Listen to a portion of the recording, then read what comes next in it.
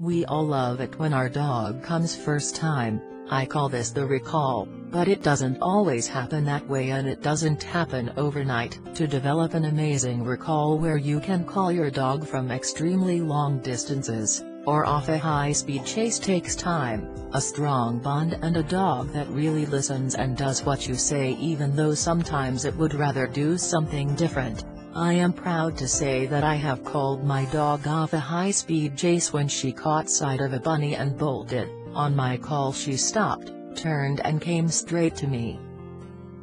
And as you can see in the video above, I've called them from the neighbor's yard. This is something to aim for, and with everything, practice makes perfect.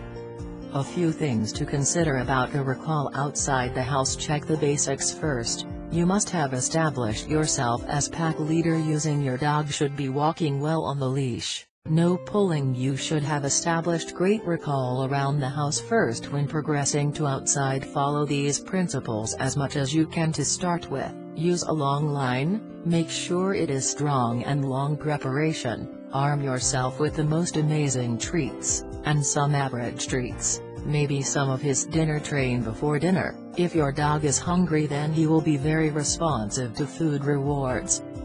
Use a treat bag such as bum bag or a fanny pack. At least make sure that your dog knows what the rewards are if he plays his cards right today.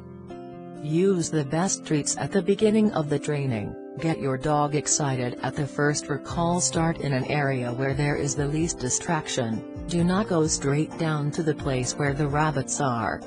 Remember the step-by-step approach. You will get to where you want to be, but not by rushing. Always maintain control. Keep your dog on the long line until you are sure he will return. Keep the end of the long line within reach. You must be able to stand on the long line at all times. Call and move away. Practice calling your dog and moving away from your dog so he is more likely to run towards you than if you call and move towards him. Key points to think about: what your praise is worth. You decide the value of your own affection, pats, cuddles and praise.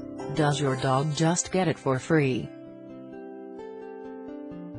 Everything on your terms. Never give your dog a pat, cuddle or affection on its terms, or you are making it worthless in your dog's eyes. The recall starts at home. Calling your dog around the house is the start of the recall. Call your dog once, never call your dog lots of times. Make sure that your dog has heard, then treat or ignore. Encourage. You can encourage your dog to keep coming by saying the words, good girl, in a high-energy voice. Use a gentle voice. Your voice should be soft, gentle and encouraging, not threatening.